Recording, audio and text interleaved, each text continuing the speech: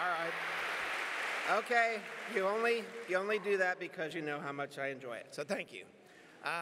Teddy did his research, thank you. He made up half of that, but I appreciate it. It sounded good at least. Hey, it's so great to see you. I mean that. It's so great to see you all back. I mean, there was a skeleton crew, a few of you worked with Physical Plant and did a little research, but you know, and you're great people, but don't get me wrong, I like everybody. And I want the crowd here, so good to have you all back. You know, I mentioned Pastor Bob, you know, we should acknowledge the first year students. He said, oh, I'm going to do that. And so, you know, when you're new here, when you're a transfer or a new freshman, and we ask you to stand, you do what you're told. You know, you go to 8 a.m. classes, you show up for things. It fades a little bit. So seniors, I'm curious how many seniors are about to graduate, 5th or 6th year seniors we have. And all I'm going to ask you to do, because this is probably all I could get out of you, just give me one of these. Give me a little head nod. Yeah, and we won't even clap for you. Just, we're glad you're here. That's about all I expect, but glad you're here. Good to see you. Good to have you back. And we'll keep you moving.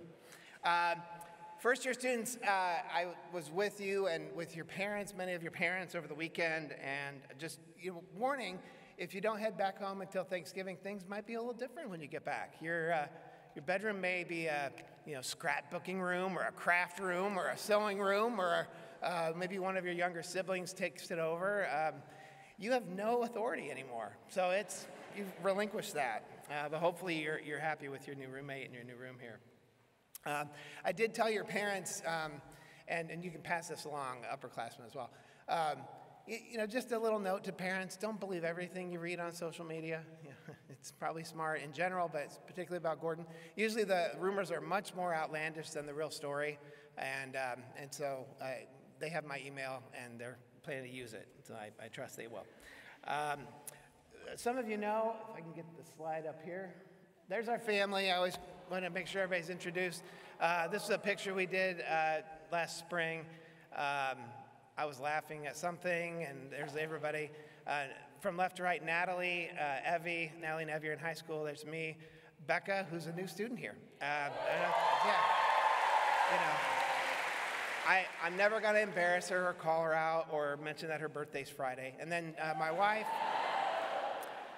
Jennifer, and then Ann, who's in high school, Ellie, who just graduated from college, and Jack. So just, you know, I do this so that you know, Jack went to a different college. So, you know, there's a rift between us. He's so great. He's doing awesome. Just wish he was, you know, at a better college. That's going to get back to those people. That's the way it is. I one time stood up at Taylor after I'd been named president at Gordon and said, Taylor's a great school. It's almost the Gordon of the Midwest. It's a good place, but, you know. So as we look, we've got this great year ahead. We said this last year, and so we're saying it again, and hopefully we mean it. You know, that the pandemic's behind us. We said this, I mean, almost at the exact same time last year.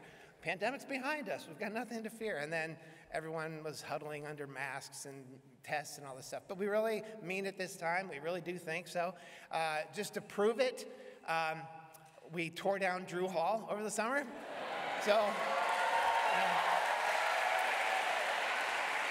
not that there was anything wrong with Drew Hall. It was I mean, this is legitimate. You may have read this in your email. It was a temporary facility built in the 1960s, meant to last for a year or two. So we get everything we can out of stuff. But yeah, we do have a plan. Don't worry if we have to quarantine. We've got some ways to do that. But I am so thankful for even just the way this year has started, because we're not as you know, fearful about some of those things. And so I thank you. Really, all of you, even new students, you've all been through this. We've all been through it the last few years. And so a lot of what we're doing here in community is kind of, you know, getting our muscle memory back on how we do things together, how we live together, how we celebrate in a community. And some of that is actually a reset. It's been so long that we've forgotten how we do some things. And so we'll be talking more about that. Well, today I want to look at a scripture, and the theme of my message today is guard the good deposit. And I'm drawing that out of this passage in 2 Timothy. If you have a Bible, it might be one in front of you. I'd encourage you to take it out because we will be looking at a couple different verses kind of bouncing around, but I'll read through it to begin. For this reason, that verse 5 talks about the faith that came to Timothy. For this reason, I remind you to fan into flame the gift of God, which is in you through the laying on of my hands. For God gave us a spirit not of fear, but of power and love and self-control. Therefore, do not be ashamed of the testimony about our Lord, nor of me, his prisoner, but share in suffering for the gospel by the power of God, who saved us and called us to a holy calling, not because of our works, but because of his own purpose and grace, which he gave us in Christ Jesus before the ages began, and which now has been manifested through the appearing of our Savior Christ Jesus, who abolished death and brought life and immortality to light through the gospel, for which I was appointed a preacher, an apostle, and teacher, which is why I suffer as I do. But I am not ashamed, for I know whom I believed, and I'm convinced that he is able to guard until that day what has been entrusted to me. Yeah, follow the pattern of the sound words that you've heard from me in the faith and love that are in Christ Jesus. By the Holy Spirit who dwells within us, guard the good deposit entrusted to you. So there's a lot in this verse, and we won't dig into every part of it in this half hour or so we have left, 20 minutes or so. But I just want to point out a few things. There's so much here. It starts with this reminder of this faith, a sincere faith that then says, fan this into flame. It tells us that faith that we have, that sort of belief that starts with an assertion about the gospel, about who Jesus is, that is not the end of the story. That can grow. Fan it into flame. And then we're shown that there's kind of some warning here. We see words like fear and shame and suffering. Don't be ashamed. We don't have a spirit of fear. We'll share in suffering. This tells us that our faith oftentimes will come under criticism. Some of you know what that feels like, to have your faith questioned, or to have people look at you and say, you really believe this stuff? Verse 9 goes on to tell us this is a holy calling, and it's not something that we get because we're just really smart or because we work really hard. You're smart people and you're hardworking people. But that doesn't get you there. It's because there was a purpose even before the creation of the world. There was a purpose driven toward this moment when you'd be reconciled to Jesus, when you'd be reconciled to God. And yet the trick of all this, the hard thing for us, is this idea that it's not indeed by our works, but it's by his purpose and grace, as verse 9 says. How often are we pushing back against God's grace because we'd rather do it ourselves? I struggle with that. I think we all must.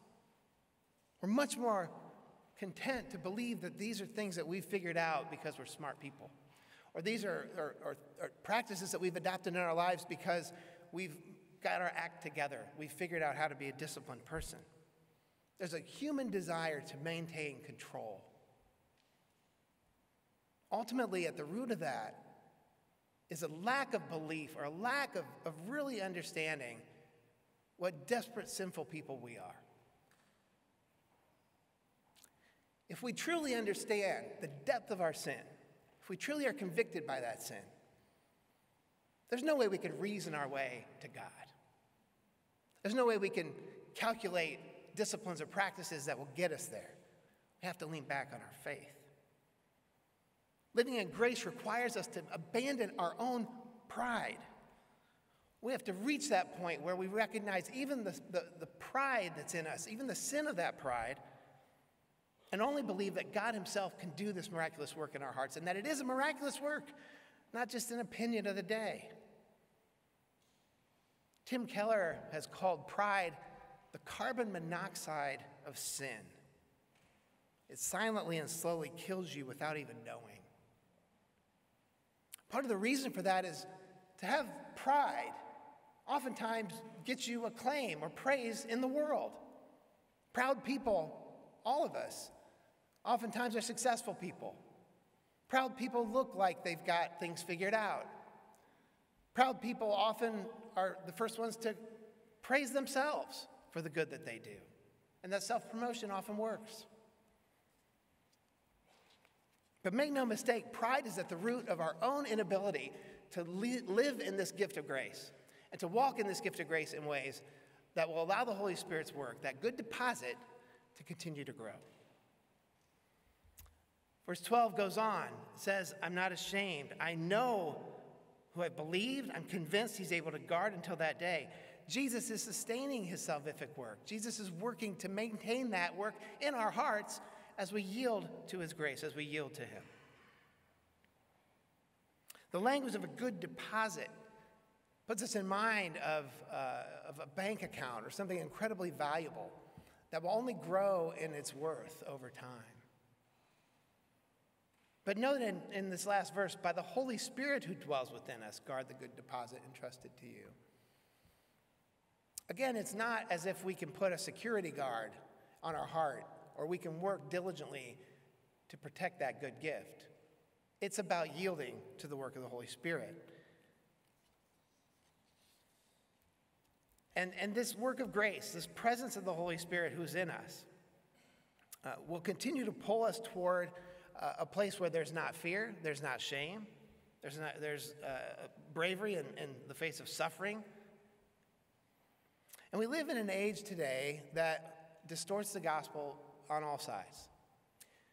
Many today say that Christian people are people of hatred. Some people see Christianity as merely a political tool.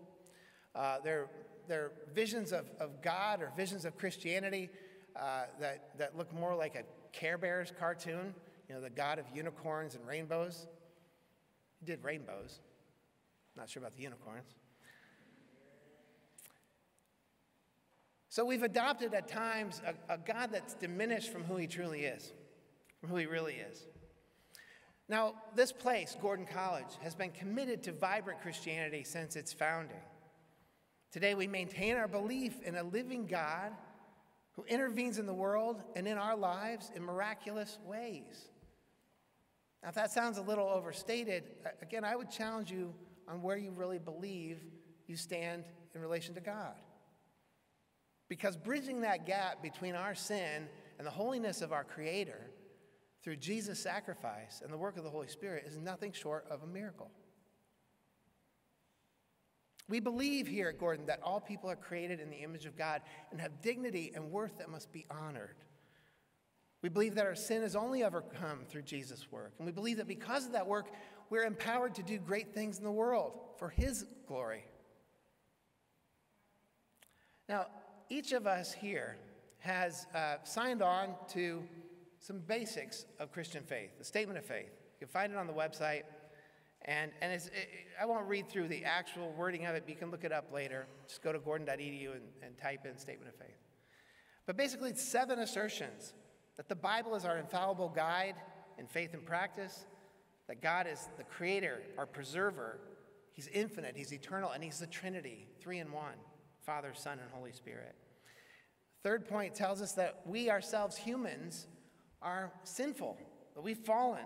And the only redeeming way for us to get back to God is by the grace of Jesus Christ.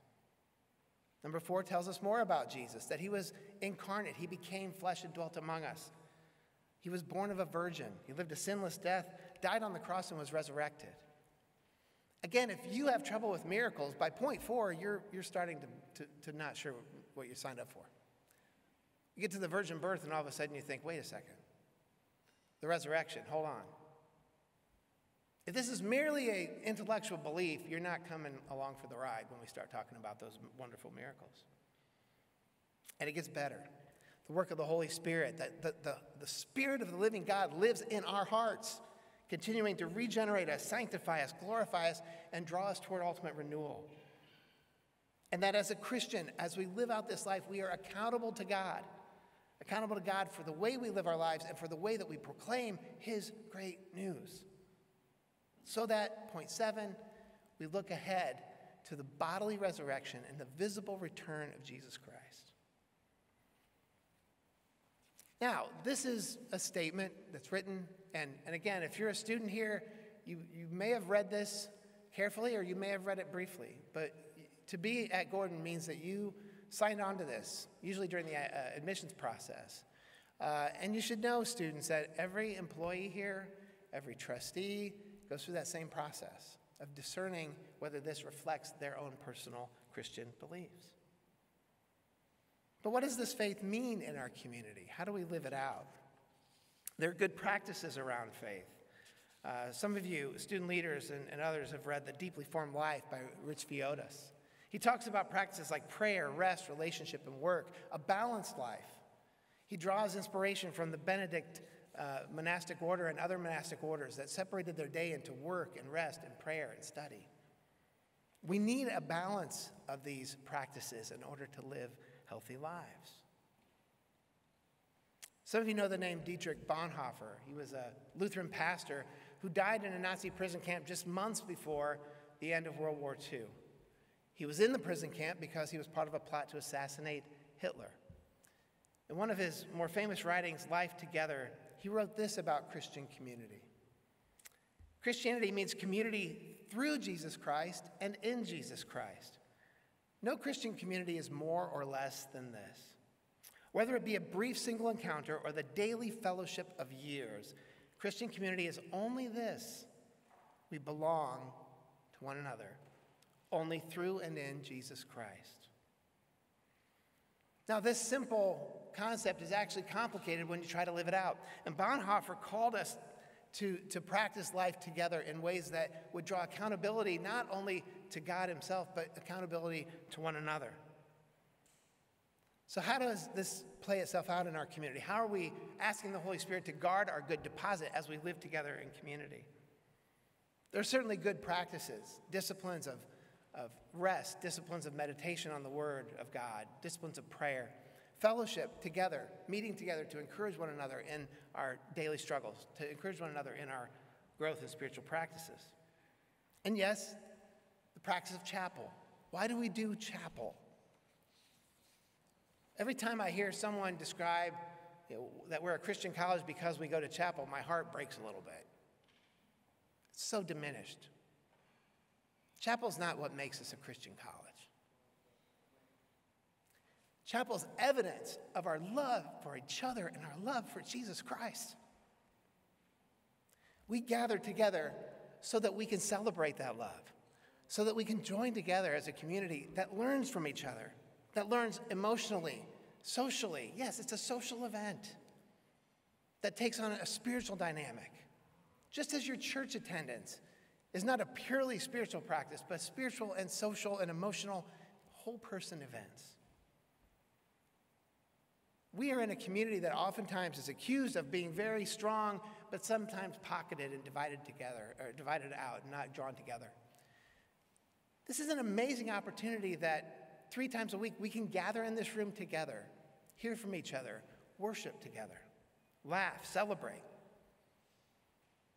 Now, I would agree with anyone, I think we'd all agree, that the highest form of chapel for students would be no attendance need to be taken, and everyone just shows up. How can you dispute that? What's better than that? I love to show up. I don't know if they're taking attendance. It doesn't matter. And I long for the day when that's the way we'll practice it here at Gordon. And I think that we can get there, but it's going to take some time. It's going to take some time for us to make sure that this space fulfills our desires and our wants. And it's not just for students. Staff and faculty are here, and they're always welcome. Some staff have a hard time balancing their workload, or they can't clock out and come to chapel. We're trying to work with that. There's a task force that worked on these questions over the summer. We're trying to make sure, especially for you students, but for everyone in the community, when you come into this space, that this is a place where you feel connected to one another and connected to Jesus Christ. As students, as leaders on this campus, this is your space. This will be what you make it. So I love that we're here today and we're worshiping, and I pray that this will continue, that there'll be enthusiasm. And that by worshiping together, by gathering together, it's part of our sense of connected community, that we're holding one another accountable, and that we're also praying together for the Holy Spirit to do this miraculous work in our hearts to guard that good deposit and help it to grow. Another quote from Bonhoeffer's Life Together. Because God has already laid the only foundation of our fellowship, and because God has bound us together in one body with other Christians in Jesus, Jesus Christ.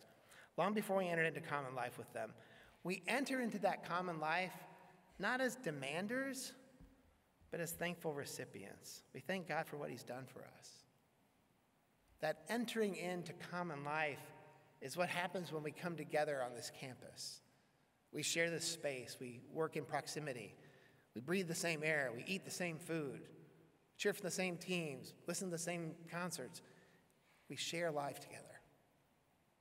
And yet, the foundation for making that a transformative experience is rooted in the work of Jesus Christ in our lives. So that idea that we don't come to community demanding our own attention or demanding our way, but thinking of how we can contribute. I think it draws us to think, okay, what are signs of this? 10 signs I've got. You could add to this list. 10 signs that you're asking the Holy Spirit to guard the good deposit and that that's bearing fruit. 1, our focus turns away from guarding ourselves. We're guarding that deposit of our reconciliation. We're less concerned with distracting things. Slowly, our focus turns toward others. You'll soon decline your own personal demand for your rights and start to look to the edification of others. Not focused on the immediate, not afraid to be stretched, not looking for the easiest path for yourself. Your focus on others will manifest in things like evangelism and care, grace and truth. We'll stop living like my story is the only story that matters. And I think one practice is what I would call contemplative prayer with open hands. And I'll end on this. I shared this with some parents over the weekend, but this is a book that's been really meaningful for my wife, Jen, and me as we have gone through different changes in our lives, and even the changes of starting college. Change is difficult. A lot of you like change. You get bored with routine. You know, I would say routine's a little underrated, to be honest. There's good things about routine, about habits and practices that draw us into good relationships. But change is hard sometimes. And so I think of this often when I go through difficult turmoil or challenges in life. We've lost some parents. We've lost those close to us to death. We've gone through hard times. And I leave you with these words from now on. To pray means to open your hands before God. It means slowly relaxing the tension which squeezes your hands together and accepting your existence with an increasing readiness, not as a possession to defend, but as a gift to receive. Each time you dare to let go and surrender one of those many fears, your hands open a little. Your palms spread out in a gesture of receiving. You must be patient, of course, very patient until your hands are completely open. Thus, a life of prayer is a life with open hands where we're not ashamed of our weakness, but realize that it is more perfect for us to be led by the other than to try to hold everything in our own hands. Folks, none of us can guard that good deposit ourselves. And that work that's begun in you will be seen through to completion with the work of the Holy Spirit. So many elements of life where I want to hold my fists tightly together to maintain control over difficult things. And yet, this reminder draws me back to the Word, draws me back to the grace, that gift of grace, and draws me to open the hand and trust the Holy Spirit to do his magnificent work. Let me pray for you. Father, we're blessed to be back together, and as we hear your word today, I pray that it would be an encouragement. I pray that it would shape our habits and our lives, even today as we go forth. I thank you for Gordon College and for all these people represented here. I pray a blessing over their fall semester as we get started, and that we would honor you and give glory to you in all things. In Jesus' name, amen. Thank you all. Welcome back.